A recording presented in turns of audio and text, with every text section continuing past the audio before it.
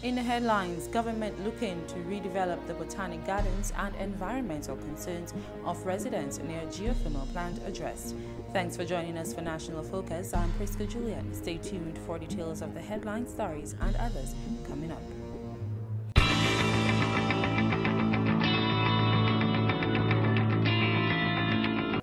Welcome back. The Labour Party administration is working on plans to redevelop the Botanic Gardens into an area for enjoyment for locals and visitors alike. Speaking recently on Focus on Government and Development, the nation's leader, Honorable Prime Minister Roosevelt Skerrit, revealed some of government's plans for turning the Botanic Gardens into a pedestrian park. He says design plans are being finalized for this project. This is why we'll be constructing the bypass. So we'll be having the road from the University of West Indies there and going across above the agricultural station.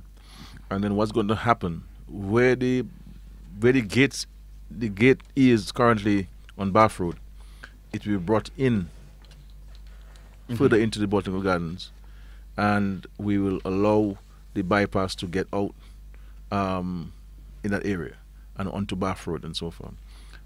So we are finalizing the drawings for that, and once the drawings are finalized, we will move to the commencement of the Botanical Garden. A bus stand will be built in the area to ensure the safety of children who attend school in the vicinity.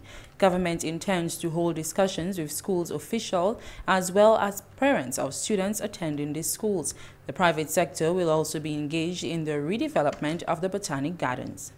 Isaac has been in touch with a number of stakeholders on this, and the intention is to get some proposals from some private entity to assist with the replanting. First of all, the design of the gardens, taking into consideration all the historical associations with the gardens that has been articulated by Dr. Lennox Honeychurch, and also assisting us with the planting of the various trees and flowering plants. So that's also on the cards. The Honorable Minister for Urban Renewal, Joseph Isaac, says the redevelopment of the Botanic Gardens will focus on two main aspects. The aspect of creating value as a tourism product, and also the aspect of creating an excitement for family enjoyment. Yes. You know, so these are the two aspects of it. So we're trying to marry both of them. So we are looking at, I mean, we are not the experts in it, but our vision is Dominica has a lot of water, a river is passing in Roseau, maybe we should have a water feature. Yes. We are saying also that if the family is going to enjoy it, maybe we should be looking at, I remember years ago when we were small, it had something called merry-go-round. Why can't they have a little swing in a little section where children can go and play? Honorable Isaac says he is interested in engaging out-of-the-box ideas to ensure that Dominica receives a product that both Dominicans and visitors can enjoy. In more news, on Monday, a meeting was held in the community of Loda to address concerns and gather input from the community as it relates to the construction of a geothermal plant in the area. Members of the surrounding communities have been reassured that measures are being put in place to reduce impacts of the development of the plant. Residents of Loda had the opportunity to discuss with the Dominica Geothermal Development Company Limited on the possible risks and effects of constructing the power plant. One of the significant findings addressed by the company is that of minor ecological effects of the area. Overall, the ecology effects are expected to be minor, resulting from the project. There will be some effects when the vegetation is cleared from the power plant or the reinjection area.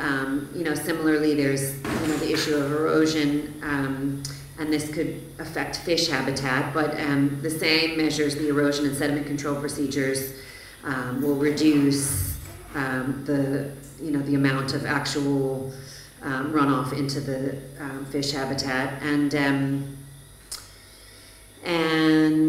there's also going to be landscaping and replanting in the long term, which will also reduce the erosion and changes to the water bodies. And then there's not going to be, we don't anticipate any habitat loss on the park because of the distance. There will be periodical monitoring every 6 months to ensure that there are no changes in the natural habitat in the area.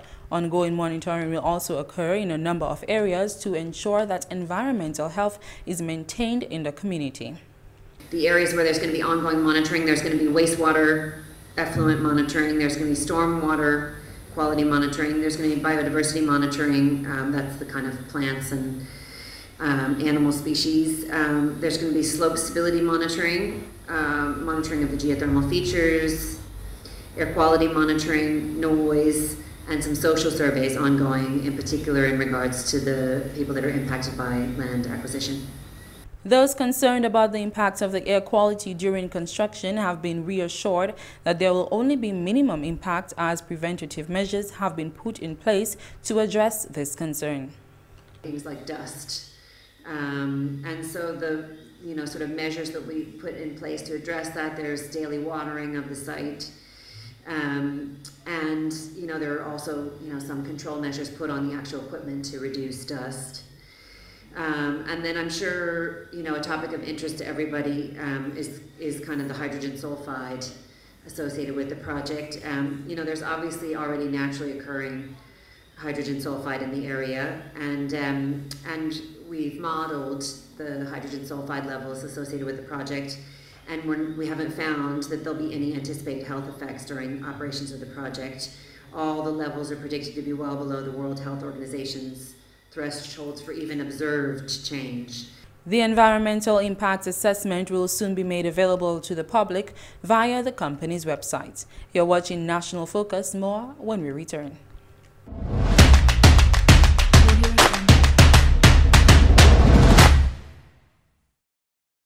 Welcome back. Gender disparity continues to be a main concern for the Ministry of Education and Human Resource Development, as the 2018 Grade 6 National Assessment has once again recorded the underachievement of males when compared to their female counterparts.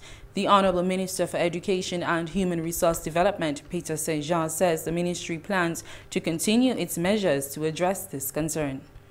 As a ministry, have focused our training on helping teachers to adjust teaching methods that address male underachievement. We will continue with these interventions and hope that our consistent efforts in teacher training and development will help us arrest this particular sore point. Teachers were trained recently to conduct professional development programs at their schools. This Training of Trainers program was held with the support of the OECS Education Support Project. This component of the GPE project continues this July and covers areas of language modeling, mathematics instruction, classroom management and planning, critical thinking and effective questioning, differentiated instructions, and multi-grade teaching. The OECS USAID Early Learners Program is focusing on improving literacy skills, and this program or project ends in 2019. The Honorable Minister says the ministry has also focused on building capacity within the Ministry of Education and the Faculty of Education at the Dominica State College. All this geared at continuous professional development. He further informed that 94 teachers have been trained to take up the role of literacy coordinators at their schools. We are of the hope that these interventions will empower our teachers to further improve achievement levels at the primary level. 2 males were among the top 5 students this year. However, girls scored higher than the boys in all the subjects. In related news, Sev S. Mackenzie of the Convent Preparatory School has topped the 2018 Grade 6 National Assessment. The Honorable Minister for Education and Human Resource Development, Peter Saint-Jean, officially released the names of the top performing students at the press briefing on Wednesday. Sev S. Mackenzie Convent Preparatory School.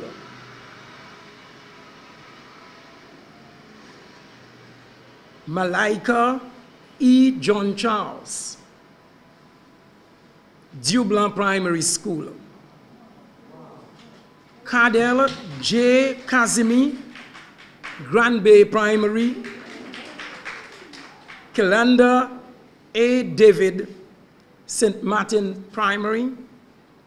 And Chidi Fabian, St. Martin Primary.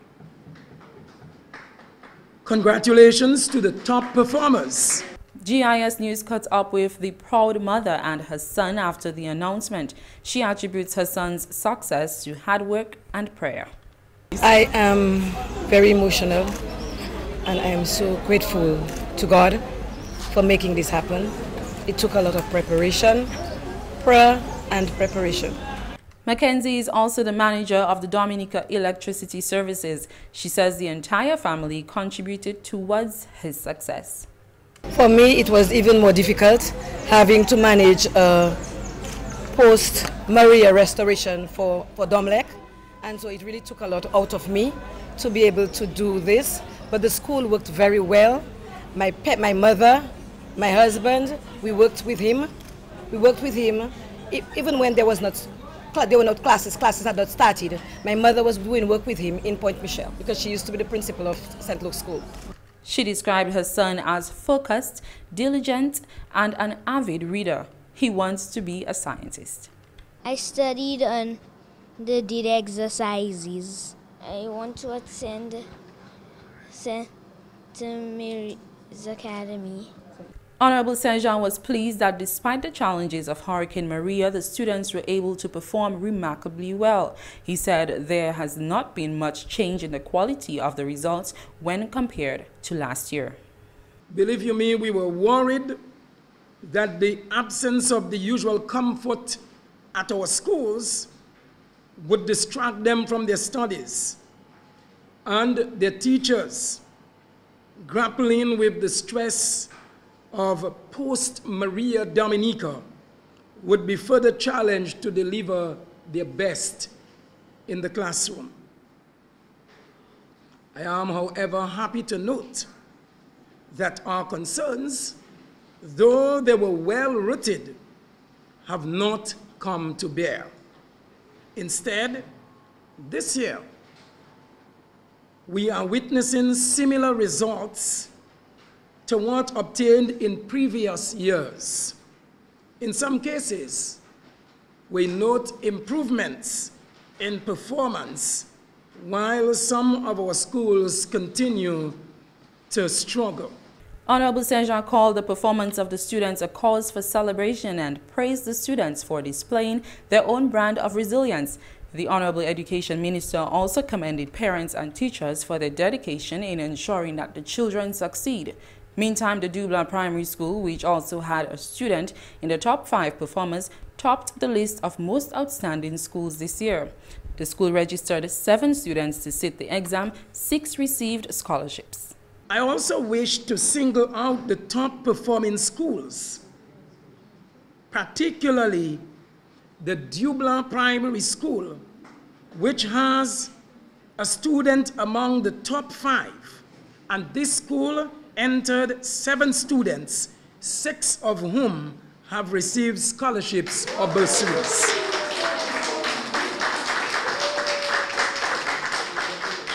I concur with you. What a wonderful achievement for the principal, Mrs. Joseph, her staff, and the wider Dublin community.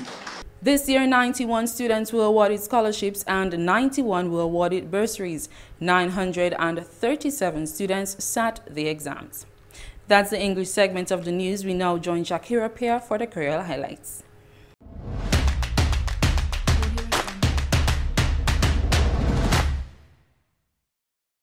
Bienvenue à ce nouvel accueil. Non, moi c'est Shaakira Pierre. Sev Mackenzie hot l'école primaire Convent vini premier à examination pour classe 6 à Dominique. Ministre Éducation Honorable Peter Saint-Jean Banola base étudiant là qui fait bien à examination plat para yo Cofos Media mercredi. À première place, c'est Sève Mackenzie hot l'école primaire Convent. À deuxième place, c'est Malaika Johnson hot l'école primaire Dubla. À troisième place, c'est Kedal Kazimi hot l'école primaire Guabe. À quatrième place, Kelanda David hot l'école primaire Saint-Martin. Et puis à cinquième place, c'est Chida Fabian hot l'école primaire Saint-Martin. Honorable Serja complimenté ces étudiants-là à ce succès. Ministre Éducation là, c'est bien plaisir, même si ces étudiants-là tenaient challenge après le cyclone Maria, ils fait bien. Honorable Serja dit qu'il partenait des différences en résultat là de l'année passée. Ministre dit performance là, ces étudiants-là fait besoin de célébration, quand ces étudiants-là fait tout le monde voit bien résilient. Ministre Éducation là aussi complimenté ces teachers là et puis ces power là pour l'éducation yo pour faire certains enfants yo fait bien. En même temps là, l'école primaire Dubla vient premier à toute l'école qui fait examination là. L'école là voyait 7 étudiants pour faire examination là, la 6 tapé scholarship. L'année ça là, 91 étudiants tapé scholarship et puis 99 tapé bursary. 937 étudiants fait examination là. À d'autres nouvelles, l'administration Labour qui travaille pour redeveloper jardin botanique à une place moun sa vini pour un juillet koyo. Ça c'est moun local et puis moun hot l'autre pays. Parole ça la sortie hot Premier ministre Honorable Dr. Roosevelt Skerrit para take a parler à sous focus on government et puis développement. Premier ministre l'a dit plan là pour faire des là qu'a fait pour projet ça la finaliser. Pour faire étudier à place ça la bien safe, gouvernement qui bâti une place pour moun espérer boss là. Secteur privé là qui aussi engagé à redéveloppement jardin botanique. Yon 3 jours traitement pour Pisadou qui prend place en bas programme là pour national Pisadou et puis traitement. Traitement ça là commencé lundi. Traitement là qu'a fait possible par ministre santé là et puis qu'a tapé si pour Hodion Trust, Queen Elizabeth et puis l'école pour bonne santé à l'Angleterre. Traitement là c'est pour manager Pisadou et puis comment Pisadou qu'a fait moun avec à Dominique. Ministre santé Honorable Dr. Kedif Darou dit thème là pour traitement là prévention Pisadou c'est manière pour baisser moun qui ka venir avec. Ni Pisadou, c'est un pas et puis effort la gouvernement a mette à sous Pisadou à Dominique. Consultant ophthalmologist à ministre santé Dr. Hazel Shillingford Ricketts parle du programme là pour national Pisadou et puis traitement à Dominique. Ricketts dit il n'y a plus que 500 moun à soulage qui passe à voir et puis 4000 qui n'y a un petit problème pour voir. Pisadou a joué un gros part à moun qui avec à Dominique. Dominique c'est le premier pays là à Caraïbes qui commence à voir moun qui avec passionné Pisadou. Procès ça là qui prend place à l'hôpital Princess Margaret à Wozo et puis qui aussi prend place à d'autres districts au pays là. Programme Zela qui a fait en collaboration et puis Vision 2020 Links et puis c'est ce projet là qui est fini à l'année 2019. Saint-Lucie, Barbade et puis Belize aussi qui prend part à traitement là et puis traitement là qui facilité par moun l'Angleterre et puis University of the West Indies et puis système local santé Dominique. Et puis finalement, Lady Dominic joint et puis 6 d'autres pays à Caraïbes là pour garder pour d'autres manières pour faire éducation plus facile pour petits enfants.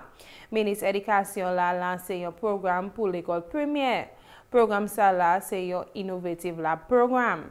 Innovative Lab programme ça là qui est financé par OECS et puis USAID. Ministre Éducation Honorable Peter Saint-Jacques ça qui fait lesson plus facile par petits enfants.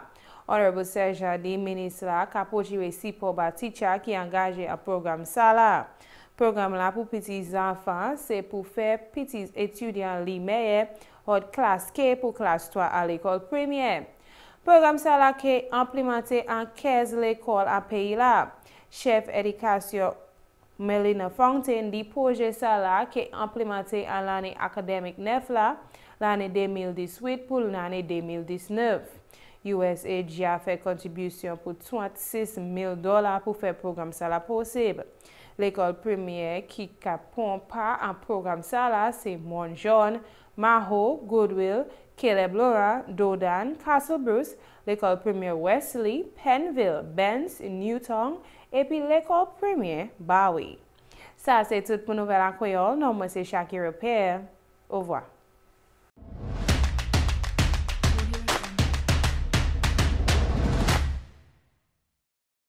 The 2018 hurricane season is here, and while we cannot control Mother Nature nor the amount of tropical systems this season will see, we must prepare. The following information is designed to help you assemble your supply kit. 7 to 14 days of non-perishable goods such as canned foods, cereals, soups, energy snacks, etc. Battery-operated radio flashlights with extra batteries, a first aid kit, fill prescriptions, clothing, sanitation items, and have extra cash in hand. Remember to get all these supplies before a storm or hurricane approaches. That's all for this edition of National Focus. Be sure to follow GIS on facebook.com/GIS News Dominica and follow us on Twitter at GIS Dominica. You can also catch up on past National Focus newscasts on our GIS Dominica YouTube channel. From all of us here on the GIS News production team, I'm Prisca Julien. Thanks for watching.